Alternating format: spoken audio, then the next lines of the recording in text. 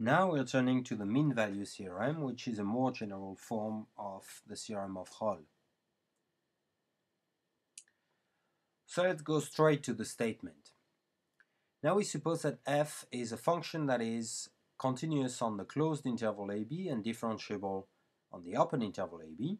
These two assumptions are just like the first two assumptions in Rolle's theorem.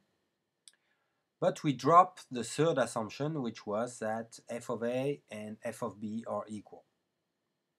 So even if we don't have this additional assumption, we still have a similar conclusion, which is that there exists a c in the open interval ab where the derivative takes a particular value, which is f of b minus f of a over b minus a. Of course, if we add that f of a is equal to f of b, we'll recover the fact that the derivative takes a value 0, and therefore you see that the theorem of Rolle is a particular case of the mean value theorem. But let's try to make sense of this f of b minus f of a over b minus a. So we have this time f of a and f of b may be different, so we have this kind of picture, and we join these 2 points by a function that is continuous on the closed interval, differentiable on the open interval, so maybe something like that. So what does that mean, this f of b minus f of a over b minus a? As you can see, this is the average rate of change of the function f over the interval ab. And therefore, what the theorem says is that under these assumptions, the instantaneous rate of change takes as one of its values the average rate of change. In that sense, it is about the mean value, hence the name of the theorem, the mean value of the rate of change. Geometrically, this average rate of change of the function is the slope of the secant line that joins the points of coordinates a f of a and b f of b. And what the theorem says is that the derivative of the function takes this value. In other words, there are some tangent lines whose slope is the same as the slope of the secant line. In other words, there are tangent lines to the graph that are parallel to the secant line. So this is a geometric interpretation of the theorem. Now we already have seen that the theorem of Rolle is a particular case of the mean value theorem. In fact, they really are two sides of the same coin. So let me try to explain this. We will see that to prove the general form of the theorem, the mean value theorem, we really use the theorem of Rolle, the particular case. They are the same theorem because if you forget about the coordinates and you look at this picture, which represents the mean value theorem, and you turn it, then you really get the picture that corresponds to Rolle's theorem. So in other words, to prove mean value theorem, we're going to use an auxiliary function which essentially corresponds to turning the picture around, like here, and apply Rolle's theorem to this auxiliary function, and turning back will be interpreting what it means for the original function f. So let's do that. So we need to introduce this auxiliary function, which is going to be continuous on the closed interval ab and differentiable on the open interval ab whenever the function f is, and that will have the additional property that is not shared by f, that we have the same values at the endpoints. A simple way to do that geometrically, if you look at what happens for a certain x and you look at what is above a certain x in the open interval ab, the point above x that is on the graph of f has, of course, coordinates f of x.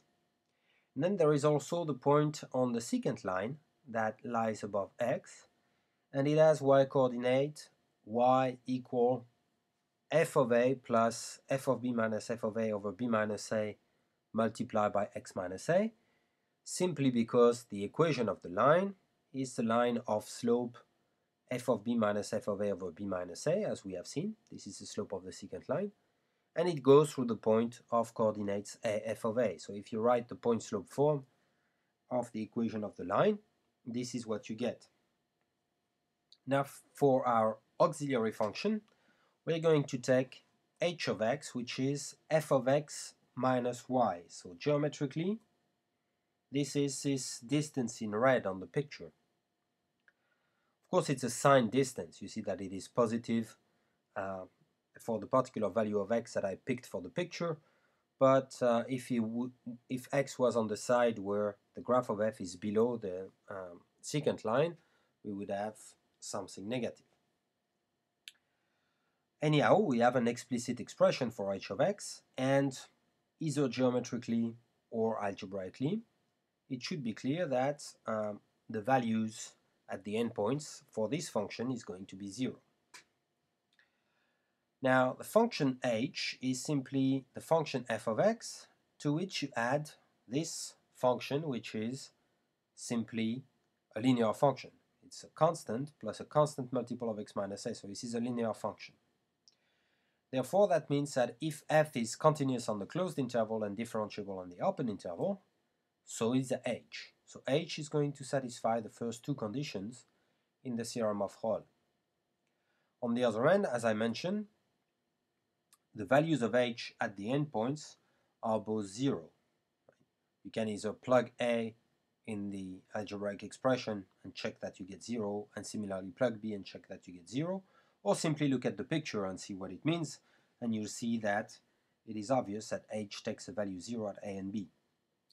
So the third assumption in the theorem of Rolle is also satisfied. That means that this theorem applies to h on the closed interval ab, and the conclusion is that the derivative of h should take the value 0 somewhere on the open interval ab. And so we have a place where h prime is 0. Now what does that mean? H of x is f of x minus a constant whose derivative is 0 minus the slope times x minus a. This slope is of course a constant, so when we differentiate h, we get f prime of x minus the derivative of f of a, which is 0, minus the derivative of a constant times x minus a, but the derivative of x minus a is 1.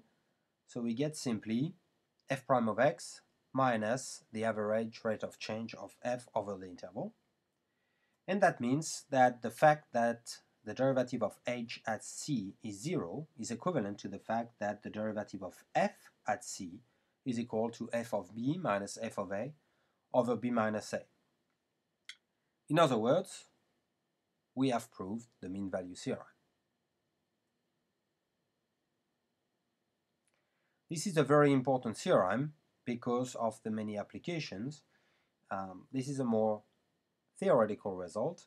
We will see just some of the applications in this section in the next video, but we will also see this theorem used many times in other modules later on. To finish with this video, I want to point out that just like for the particular case of the theorem of Rolle, the assumptions are essential. So, for instance, continuity on the closed interval is essential, because if I take a function with just one discontinuity, something like that, and you see that for that particular function the derivative is always 0 whenever it is defined, whereas on my picture the slope of the secant line is not 0. So the conclusion of the mean value theorem fails because we have just one discontinuity in the interval. Similarly, differentiability on the open interval is essential. For instance, we can look at a picture like that, where we have a function that is piecewise linear. So the slope of the two pieces is different from the slope of the green light, and therefore the conclusion of the mean value theorem fails. Of course, at the corner point, the function is not differentiable. In the next video, we're going to look at some basic applications.